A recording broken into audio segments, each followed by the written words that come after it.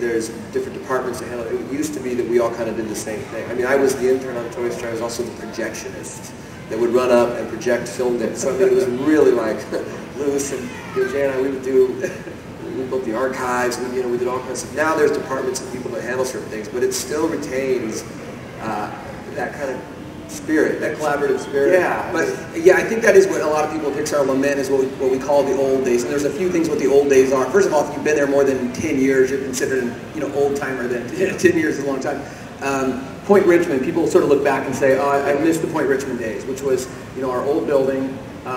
And it was, like I said, it was much more of like a college dorm kind of atmosphere. It was kind of grubby, and we always kind of consider ourselves like low-key, not too polished. We don't like things too perfect or glitzy or Hollywood. That's not really what we consider Pixar.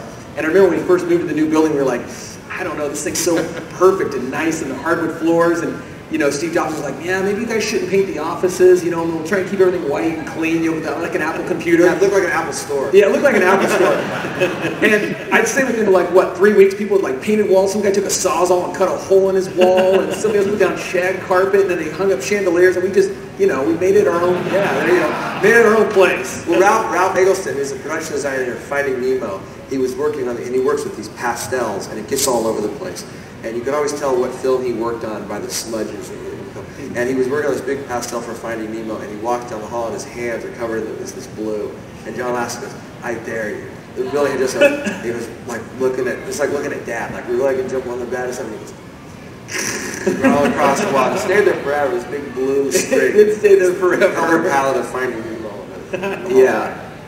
And so now you guys are part of the Disney family, and what is that like? Well, it's funny, we've always kind of felt that way, because we've always made movies for Disney, and we grew up loving Disney movies. So that didn't really change things either way.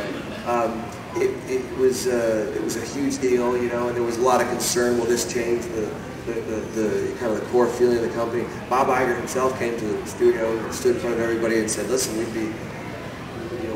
bought this company to retain what it is, so go at it, do your thing. And we immediately made WALL-E, which is pretty much a half-silent movie about a robot that lives in trash, and about an old man who finds his house away. So it was clear they really didn't keep their hands off of us. And if anything, there was almost more oversight in the early days of the early films. So it's funny, people have talked about how has it changed, and it's just gotten better. Yeah, we do have a certain degree of autonomy, which has been really nice. Like you said, Bob Iger's people have all the best intentions when they change things, but you can still make the wrong decisions with the right intentions.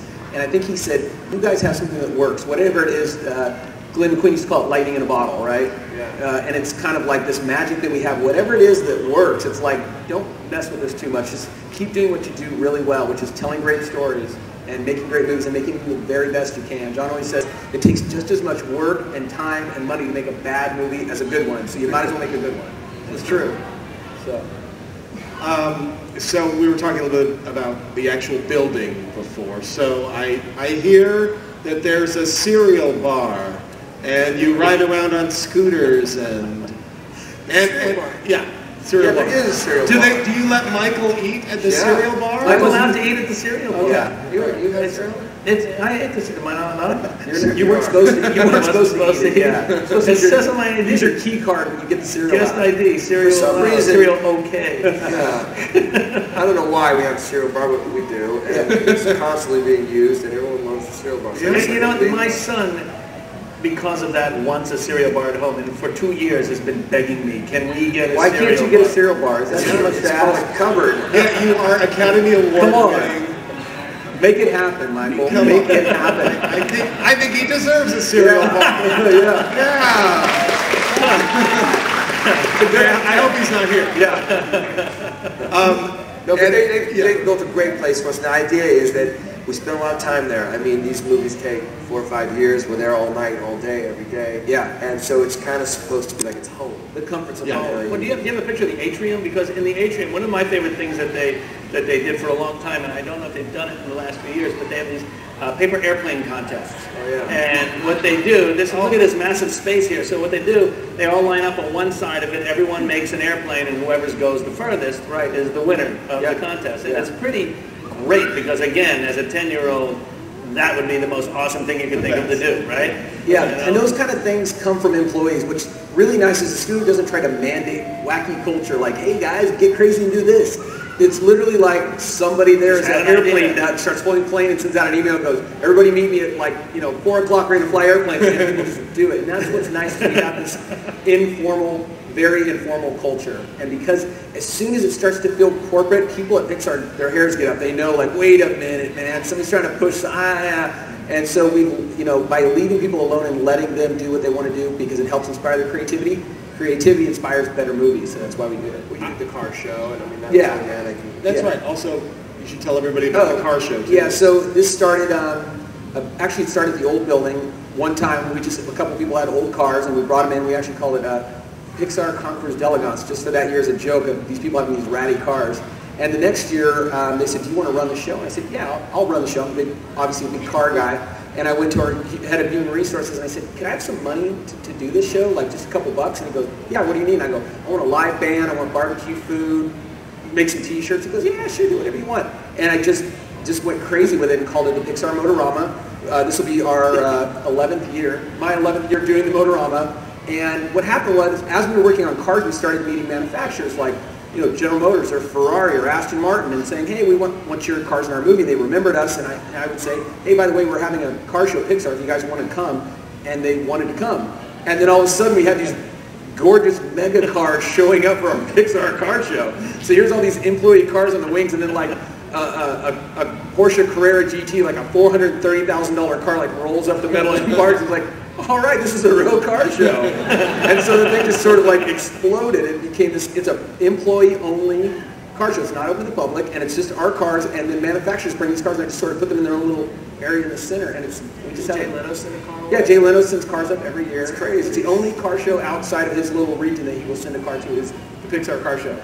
You guys are so pretty cool. Special. Yeah, it's pretty good. Yeah. So. Before we go on, I wanted to say, Jonas, in your presentation, you had pictures of the little offices that sometimes you guys build little houses. Oh, yeah. In animation. Do you have a little house? Did you have a little house? What's your office like? My office is pretty.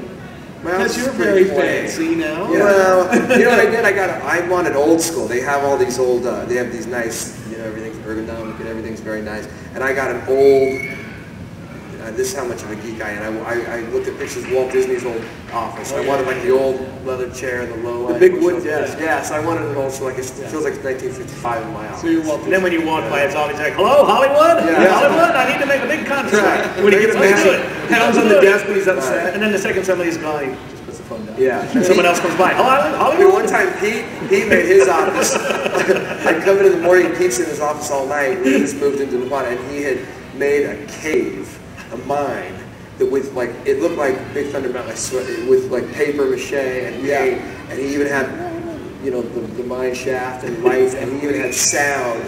And so he worked on it all night, and it was like, it was genius. And water dripping and lit it blue. He wrote up in that office. Yeah. Pretty crazy. You can do whatever you want with your office. I like that idea. I like that idea. I think we've got some questions from the audience pretty soon, so if you guys want to bring those up to us, well, I'm going to ask Michael a question.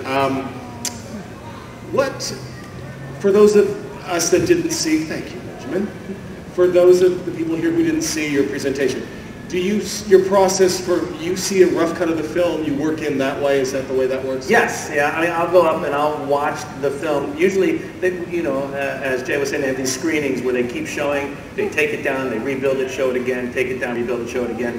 And I'll go up for one of those. For instance, on Cars, I've seen that movie four different iterations along the way. And each time it gets better and better. And then you start, it's really interesting because during that process you start, at some moment it starts to crystallize. You go, oh, this is the movie. You can really start to feel when that shift starts taking place. Certain things start sticking. Yeah. You feel like that was in there the last 2 times and it's really good. Yeah, exactly. Yes. And it starts to become